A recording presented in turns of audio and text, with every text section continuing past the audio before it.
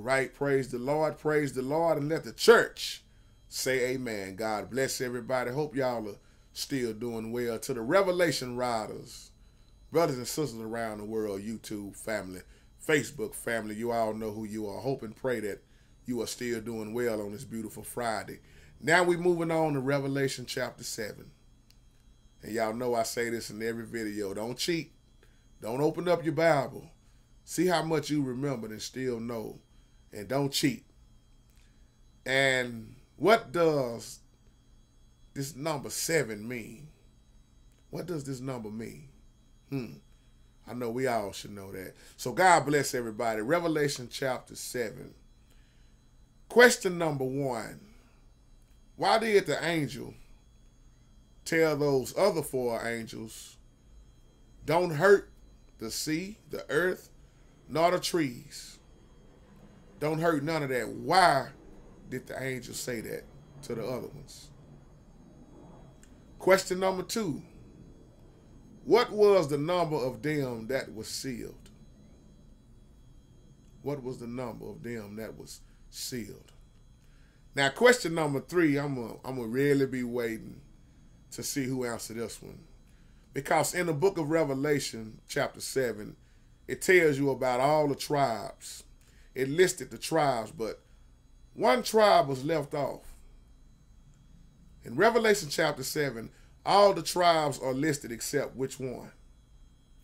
Boy, don't pick up your Bible, because we talked about this a long time ago. Question number 4. What are the 4 corners of the earth? Easy question.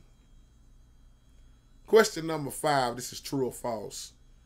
Man could number all the nations and people that stood before the throne. True or false? Question number 6. The elders and beasts are still around the throne after salvation is complete, and they are giving all of the credit to God for what he has done. True or false? Question number 7. The ones in white robes came through great tribulation. True or false?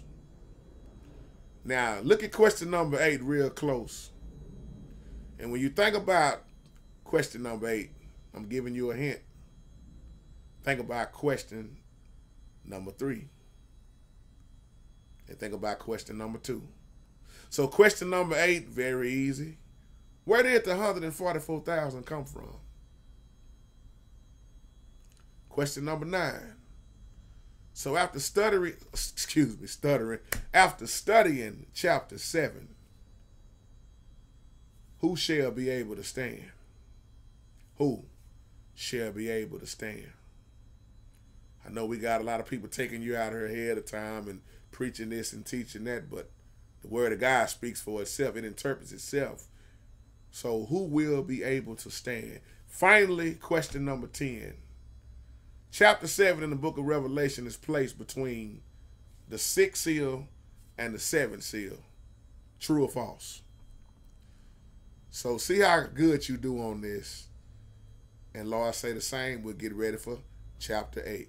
Peace and many blessings to y'all. Take care.